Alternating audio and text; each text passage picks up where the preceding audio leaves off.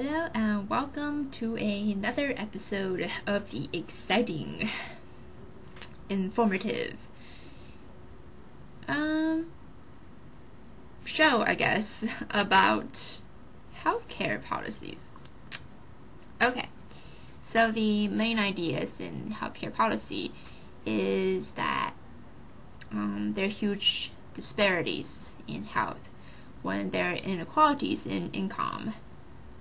And of course, this is very pronounced in the United States. And even despite United Kingdom's national health services, they still have this disparity. And why is that? Well, it's because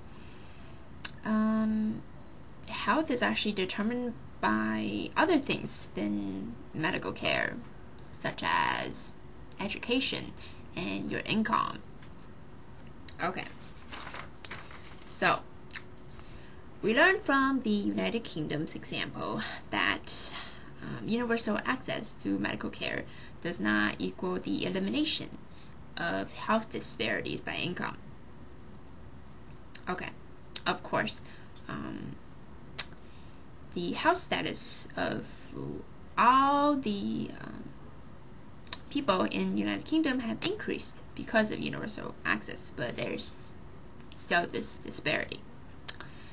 Okay, so there are two theories to why this disparity still persists, even despite the universal access. Of course, the first one I've already said is the social production of health. That's related to income, education, social status.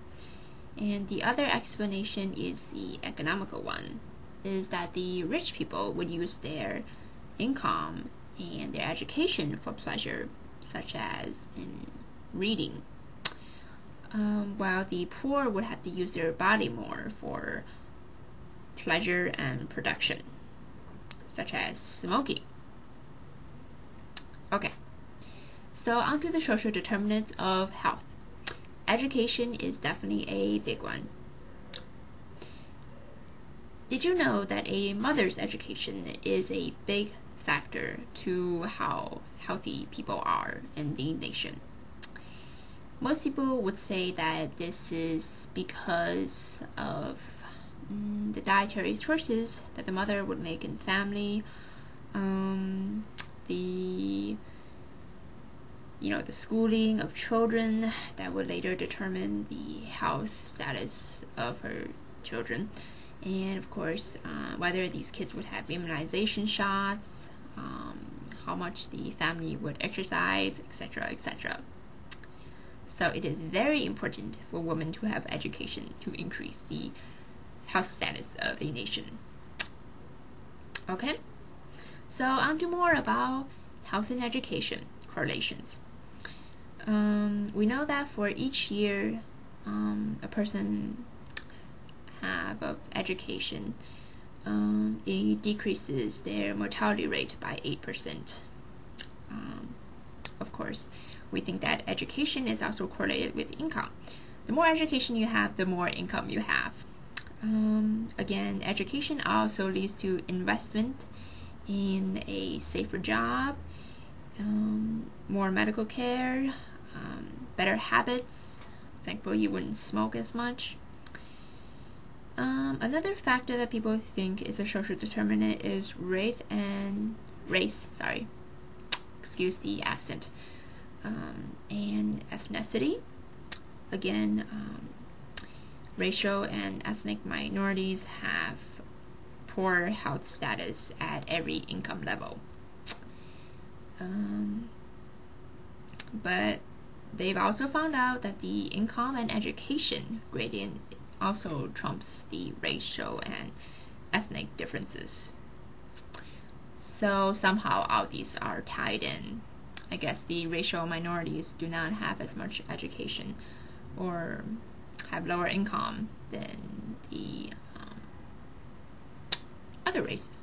Okay, so since there's the social factor of health, we should determine that social policy also affects health outcomes of the population.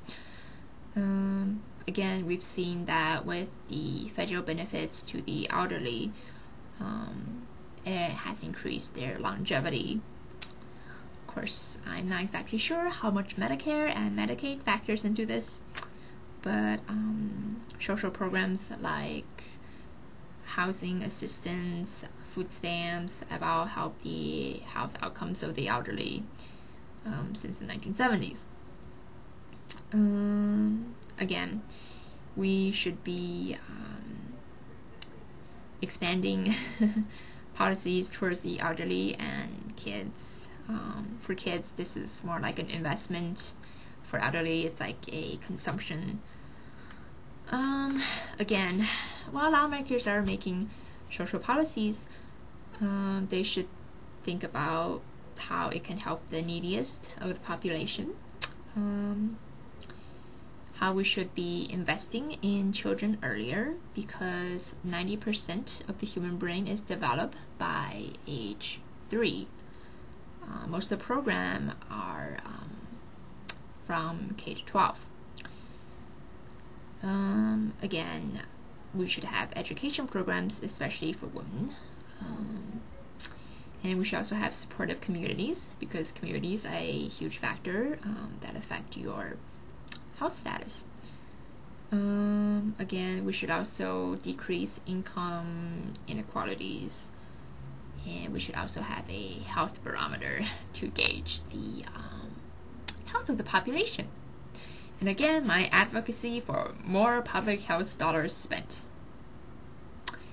And the next video will tell you about the difficulties of working with public health than the healthcare system, which trumps public health. Anyways, more later. Thank you for seeing this video. Once again, I am Linda, and I'll see you more in my other videos.